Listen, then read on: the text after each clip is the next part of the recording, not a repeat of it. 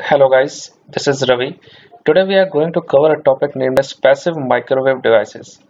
So first of all, what is passive? Passive means a component which are not able to amplify the signals that are the passive components. And microwave means the device which works on the microwave frequencies.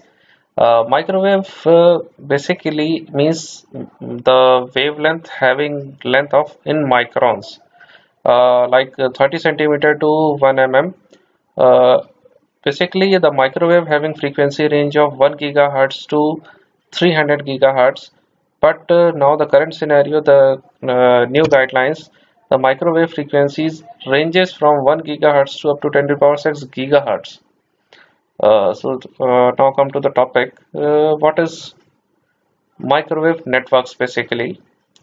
What is microwave network? Microwave network is a combination of the network which consists of various microwave several devices such as source, attenuator, a resonator, filter, amplifier are coupled together by the transmission line or the waveguide for the desired transmission of microwave signals, that are the microwave networks.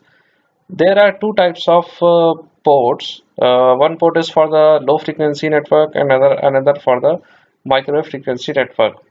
Basically, low frequency network can be represented in the two port networks and characterized by their properties or the parameters such as impedance, admittances, voltage gain, current gain, and all these parameters relate their total voltage and current at the two ports. While for the microwave frequency network, it depends on the power gathered at any port with respect to its input. At the microwave frequencies, the logical variables used are the traveling waves with their associated powers rather than total voltage and total currents as compared to the low frequency network. From this slide, we can see for the low frequency network, a port is a pair of terminals, whereas for the microwave network, a port is a reference plane transverse to the length of the microwave transmission line. When two or more microwave devices are connected, then it is known as a junction. These are the commonly used junction that we have going through in this lecture: E-plane T, H-plane T, magic tree, hybrid ring, directional coupler, and circulator. The corresponding figure has been shown in the right side of this PPT. Now network parameters, Z parameter, H parameter, Y and ABC parameters are used for the analysis for the circuit at lower frequency. But as the frequency increases, the wavelength decreases. So the wavelength of the signal is comparable to the components. That's why we cannot use these parameters for the higher frequencies. So the voltage and current are not well defined at a given point for the microwave circuits. At the higher frequencies, that's why we are not using the lumped parameter method. We are using the distributive parameter for the analysis purpose. If we elaborate this point, at the lower frequencies, the circuit can be represented by the two-port networks and characterized by their parameters such as impedances, admittances, voltage gain, current gain, and all these parameters relate total voltage and current at this port. But as the frequency increases, the measurement involves the magnitude and the phase of the wave traveling in any given direction, or we can find the standing wave. So that's why equivalent voltage, current, and the related impedance and admittances matrix becomes an abstraction when dealing with the high frequencies network. So if the frequencies are in the microwave range, however, the H, Y, and Z parameters cannot be measured for the following reasons. These are the three reasons for which these parameters, these H, Y, Z parameters cannot be used at the microwave frequencies. First reason is that equipment is not readily available to measure the total voltage and total current at the ports of network. We cannot measure the actual total voltage and the current at a port of the network. Next point is that short circuit and the open circuits are difficult to achieve at the higher frequencies or at the broadband frequencies. Active devices such as power transistor, tunnel diodes frequently not have a stability at the short circuit and the open circuit. So that's why we cannot use H, Y, Z parameters at the higher frequencies. At the microwave frequencies, we have a logical variables used are the traveling waves with the associated power rather than the total voltage or currents. So these logical variables are called as S parameters.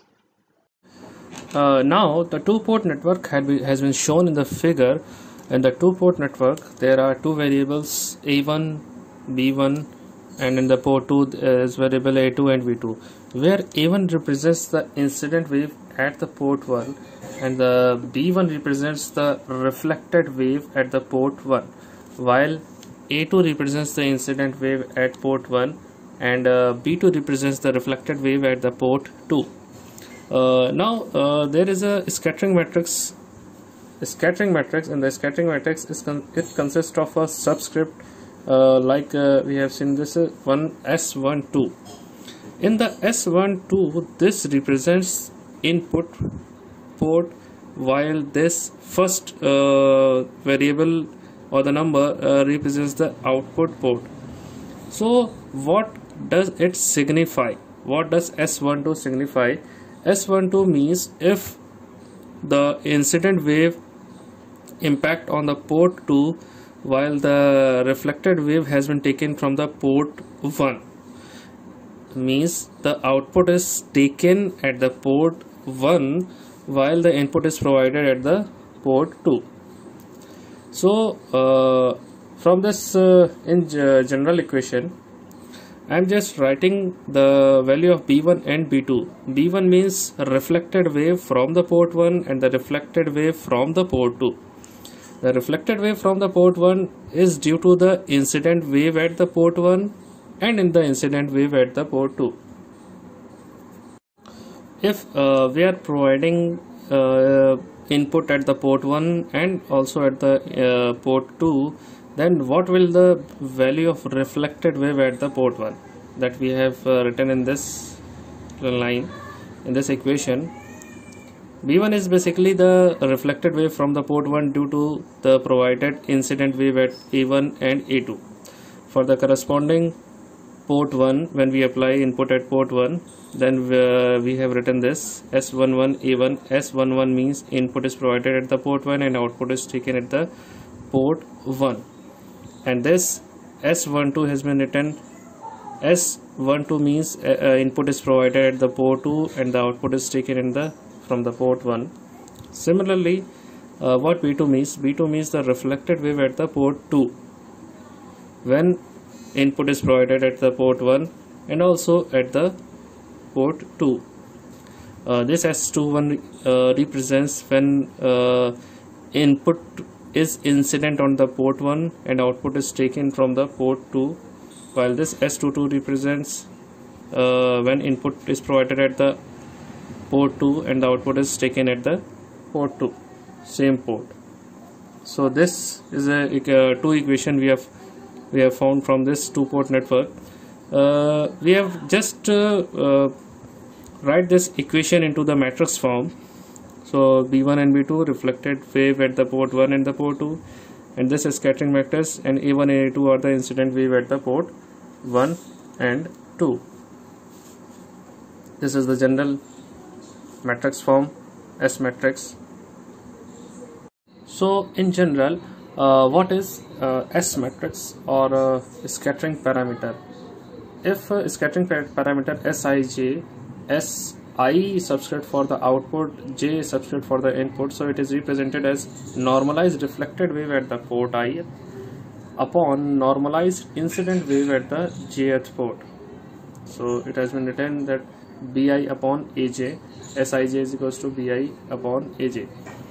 If we want to represent this parameter in terms of voltage, then it can be written as normalized reflected voltage wave can be given as reflected wave reflected voltage upon normalized impedance at the ith port.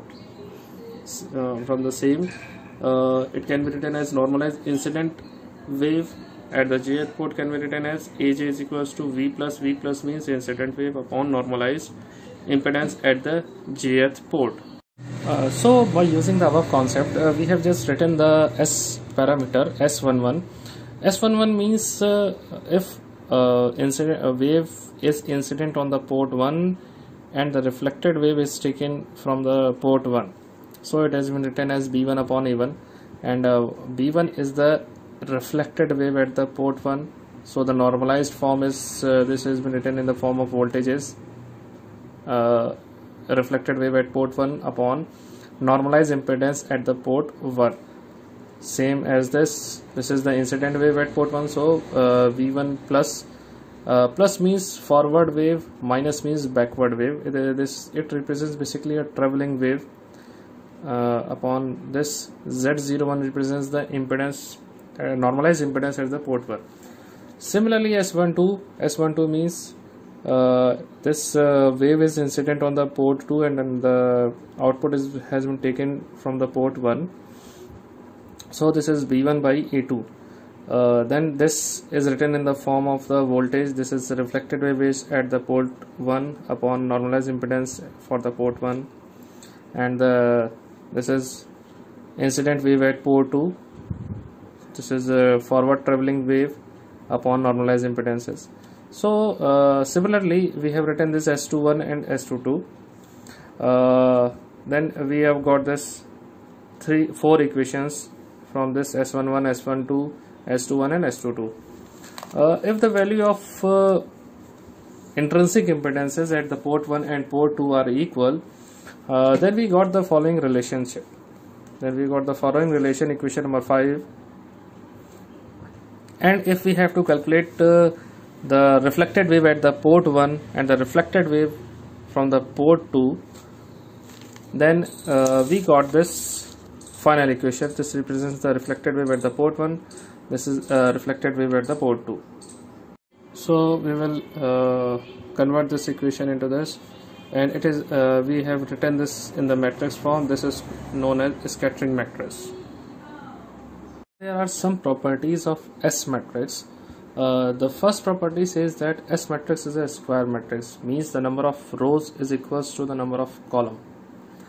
Second property says that a network is referred as reciprocal if S is equals to the S transpose, means the scattering matrix and its transpose are equal, then the system is said to be the network is said to be a reciprocal. The network is said to be lossless if S transpose in the multiplication with S conjugate is equals to unitary matrix, then the network is said to be reciprocal. If the network is lossless, then the real power delivered to the load or the network must be 0. Let us take an example of a two-port network. Two-port network consists of two rows and 2 columns. S transpose of this matrix can be given by this equation, and the conjugate of this S matrix is given by this equation.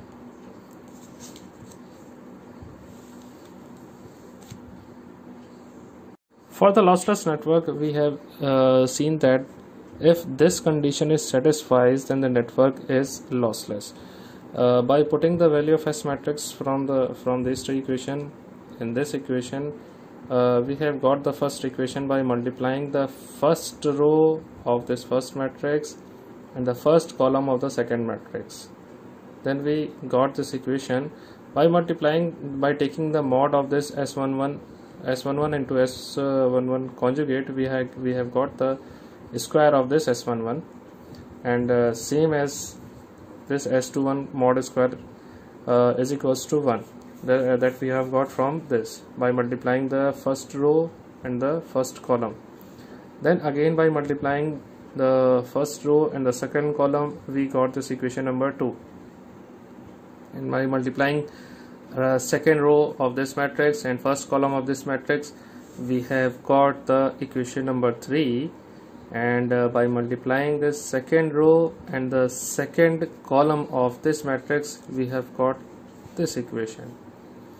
So if we have to check the network is lossless or not, then you can easily put the value of S11 square plus S21 is equal. If the value of square of addition of these two elements is equals to 1, then you can say that system is lossless or network is lossless. Same as if you put the value of S12 and S22 and the square of these two and by adding it is equals to 1, then this shows the network is lossless. Thank you guys.